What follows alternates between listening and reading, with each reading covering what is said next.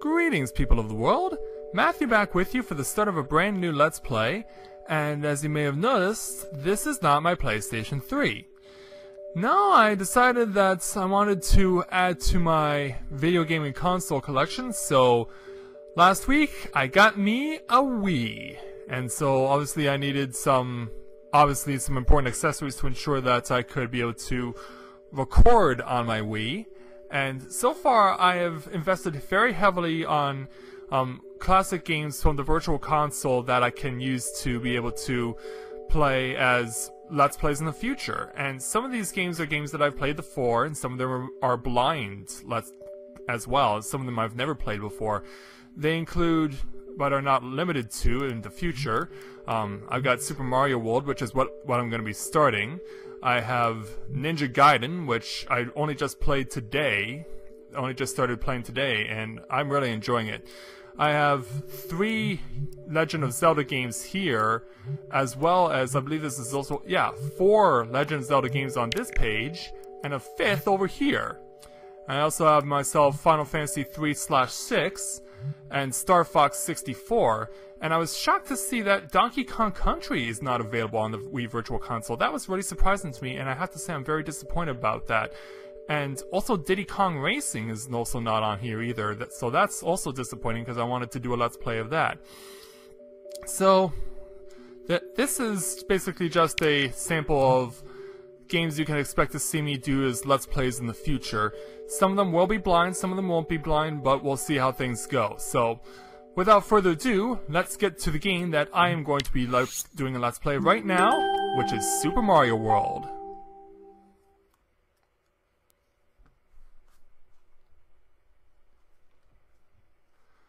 Alright, we do indeed have a classic controller. Oh. This is from my...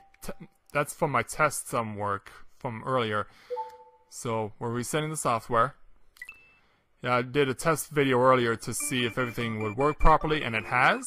And so we can indeed start doing a Let's Play of Super Mario World. And one of the big reasons why I'm playing this game is the fact that there are surprisingly very few people that have done Let's Plays of Super Mario World. I mean, I've looked through the YouTube archives, and thus far I've only found 6 people who have played Super Mario World, this game, Super Mario World. Everything else is what's known as a ROM hack.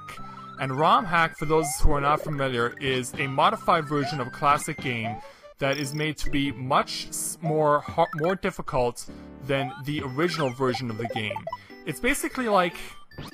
anyone who's familiar with golf in the last 10 years and who watches the major championships will know that one of the more popular golf courses seen in recent years is a golf course known as the Bethpage Black Golf Course down on Long Island, and it's most well known for its disclaimer sign on the first tee, and it kind of reads like this. Warning: the Black Course is an extremely difficult course which we recommend only for highly skilled golfers. And you could basically take that sign and use it in the same way for a ROM hack, and it would probably look something like this. Warning: the ROM hack is an extremely difficult game which we recommend only for highly skilled players.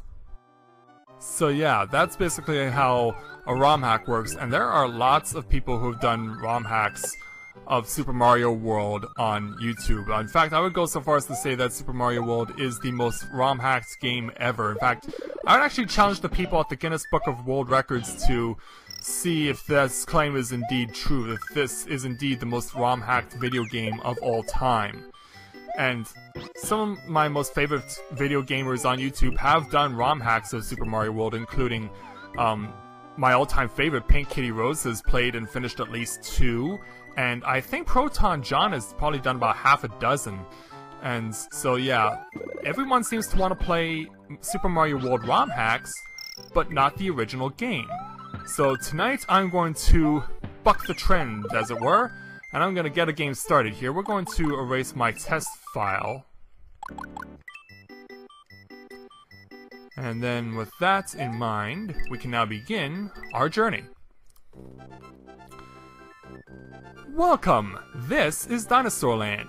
In this strange land we find that Princess Toadstool, known these days as Princess Peach, is missing again. Looks like Bowser is at it again. Because, let's face it, who else is gonna try and kidnap Princess Peach? It's not gonna be Ganondorf, it's not gonna be the Dark Queen, it's not gonna be like, the Wakio from Ninja Gaiden, it's not gonna be Andross, it's not gonna be any of those people. So, it might as well be Bowser. So, with that in mind, let's get on to the world map. And we get to not start actually at World 1 or World 1-1 or World 1-2. We actually start here in what's known as Yoshi's house. Basically, this place is abandoned except for a few chirping birds, and we have this little box that we can hit, and it gives us a message. Hello, sorry I'm not home, but I've gone to rescue my friends who were captured by Yowzer. By Yowzer. Who were captured by Bowser, signed Yoshi. Oh wow, what a wonderful start, and we haven't even started the game yet. Yeah, let's go over here to World 1-1 and get this journey underway. Oh wow. Slides and you're up! That's what I was looking to do. And so, gonna try and get a good start here. Get myself the old school mushroom, which turns little Mario into Super Mario. And yeah, gotta admit that was quite hilarious. Yowzer. Oh man, I just reminded myself of a cartoon that Disney made in the early 2000s that I thought was really hilarious, and it reminded me of a character who was like this radio DJ whose catchline was, "Hey Yowza!" And so, yeah, how's that for a moment for you? So I just passed through the halfway mark, and I should also mention that you also want to collect those big giant coins with Yoshi's face on them. They're known as dragon coins, and if you collect all 5 of them in a stage, you get a 1-up. Not unlike this 1-up that we're about to chase down and hopefully capture, which we did. I'm gonna get you out of the way so that you're not a problem. Then, you get access to a fire flower! Alright. Yeah, lots of dinosaurs, I could beat them up if I want to. Of course, if you use a fireball, you can turn them into coins. Yeah, you can pretty much... The fireballs turn any monster into coins unless it's a really giant one. It can also be used to subdue really annoying enemies like the charging Chuck here. Just sling a few fireballs his way and he should go down just like that. And then at the end of each stage, at the end of each normal stage, if you can break that little tape that goes up and down, you'll get a set amount number of stars depending on how high you were able to break the tape at, up to a maximum of 50 for breaking the tape at the most highest point possible. So by defeating Yoshi's Island 1, we get access to the Yellow Switch Palace. There are 4 of these Switch Palaces, and they are used to be able to use for the purposes of not only giving you power-ups, but they also give you the opportunity to create platforms, as you'll get to see during the course of the journey. So we just step on the switch there. The P-switch was first shown off in Super Mario Bros. 3, and it was continued here. There hasn't been any use of it since, at least not to my knowledge it hasn't been used since Super Mario World, but I could be wrong. If there's anyone out there who knows, please let me know. So here goes Mario, spreading his arms out and landing on the Switch Palace, on the little big switch there, and hovering in midair, letting us know that we have now activated the Switch Palace, and we have now got yellow blocks that will now spread throughout the remainder of the course of the game. And we will save there, thank you. So back down the mountain we go. And so now we're going to go down the opposite side, and into Yoshi's Island 2. Alright, here we go. Now it's time for a little trickery. Let go of the shell, and boom, 1-up. Yeah, gotta make sure you do that right, also it could be you won't be able to get it. So now, what we want to get in here is the creature known as Yoshi. Hooray! Thank you for rescuing me! My name is Yoshi. On my way to rescue my friends, Bowser trapped me in that egg. Yeah, this will be a common theme whenever you want to get Yoshi. He's always going to be trapped in an egg of some sort. And one of the most things I should point out about Yoshi is not only can he eat fruit, but he can pretty much eat anything that comes his way, except for really giant monsters. And it can be easy to have him along, just clear some paths for you. You can also knock some sense into some bad guys that can be problematic. Do not follow the example I just demonstrated.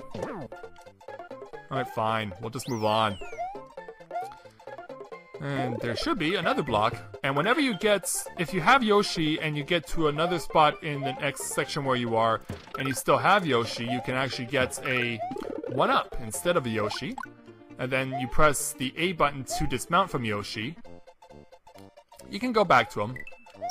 He won't be too far away unless you wander so far that he doesn't ever come back. So yeah, just keep eating your fruit. Put yourself in a spot where you can pretty much dictate the pace like I did just there. And if you eat enough fruit, you'll get another mushroom. A regular mushroom, not like the awesome mushrooms that give you 1-ups. Oh! Not gonna be doing anything too greedy.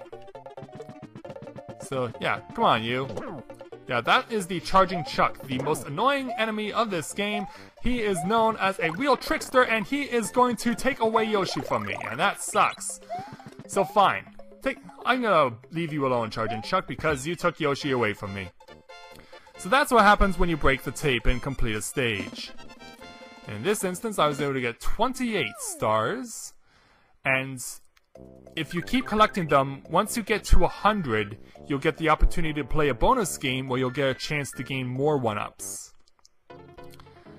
So let's be continuing on now. Yeah, don't worry, there'll be plenty more opportunities to get Yoshi again. So, don't you fret out there, people. We'll see him again. So just want to do a little momentum thing like that. See? I told you we'd see Yoshi again. And even can shoot fireballs if you eat the right Koopa shell.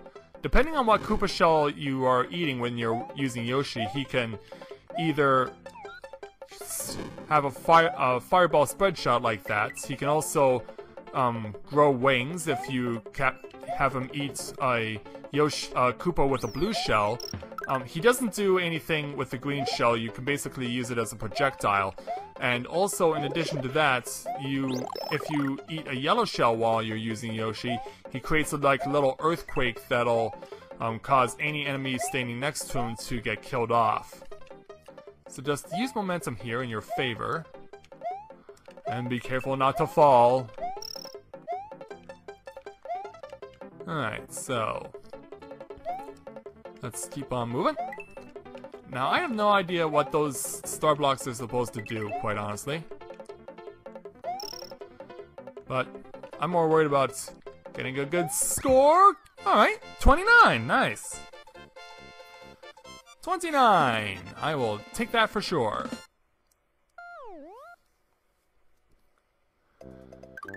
Slowly but surely, we're making our way to the end of Yoshi's Island, the first world of this game. And now it's time for the first water level. Yeah, we got a lot of cheat sheeps who are gonna try and be cheap and try and separate me from Yoshi, but hopefully that will not happen. I know for a fact that there's a pipe we can go down here. And this is basically an opportunity for Yoshi to eat up on a really huge cactus buffet. Yeah, basically all throughout this section is just nothing but cacti. Oh, coin block, coin block.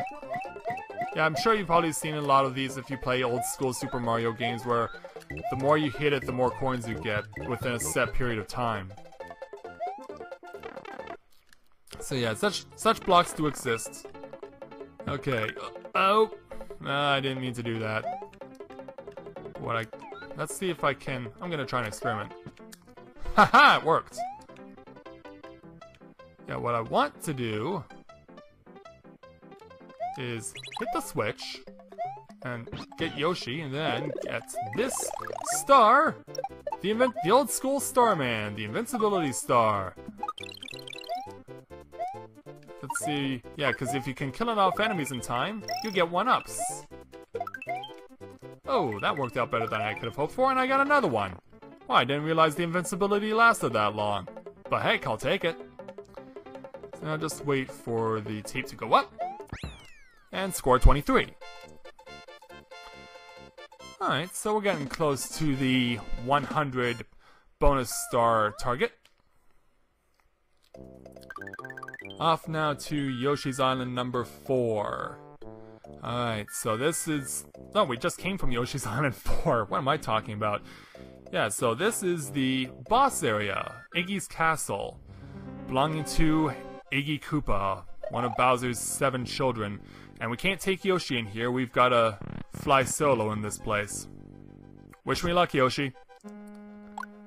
And this place gives you a really good opportunity to stock up on 1-ups.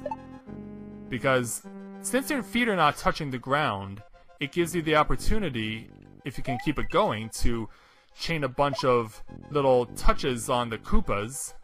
And every time you touch a Koopa with your feet, not with your head, because that would be stupid, you'll accumulate more points, and eventually you'll score 1-ups.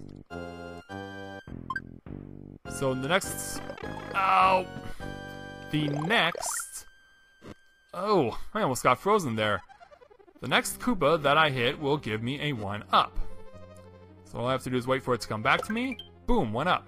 And then I can hit this door with Y, hit that panel with Y, swing around, hit him and score another 1-up. And then come back around the other side. And then another 1-up. And yeah, let's just keep doing this. 1-up, 1-up. Oh, sorry, gotta cut you off. 1-up. 1-up. And unfortunately, that's where the chain ends. But we do get a halfway marker. Now to a part that is, by first glance, intimidating, but isn't really. There are a set of these 4 pillars that you basically just have to avoid as you go through this little section that runs on its own. I'll take a replacement fire flower. And then this next one, you can not do that. I did not hit the jump button in time, and that was embarrassing. So, if you ever run into a situation like that, you can press select, and you'll get the little power-up that you had stored away if you had more than one. So, let's try this again. Yeah, that was bad. That was worse than bad. I looked really ugly there. But that's what happens when the jump button fails you. I'm gonna play it safe this time. Now let's jump over and get our fill of Iggy Koopa. Now you can either knock him off by either jumping on him or by shooting fireballs his direction. However you go at it is up to you, but just don't do that. Oh, wrong way, wrong way. Oh! Come on. I want to beat you the cool way. Ugh. Tilt over, tilt over. Fine. Get lost. Yeah, someone showed me that trick. By trying to use the fireballs, but I couldn't make it work. It was my first time trying, so obviously I need to practice on that. So every time we clear a castle, we save one of the Yoshi eggs there, and it thanks Mario, even though it has no idea what Mario looks like, and has no idea if Mario is a good guy or a bad guy. So yeah, this egg is putting a lot of blind faith in Mario. Nonetheless, Mario has defeated the demented Iggy Koopa in Castle Number 1, and rescued Yoshi's friend who is still trapped in an egg. Together, they now travel to Donut Land. Donut Land. Yeah, I had to. If you're a Simpsons fan, you've gotta do it. You just got to. So, we breezed through the first world, but it won't be that easy to do the remaining ones, I can assure you that. So, I'm going to take me a timeout here to put all the filming together, and when I see you again, we will continue on with the next episode, so don't go away.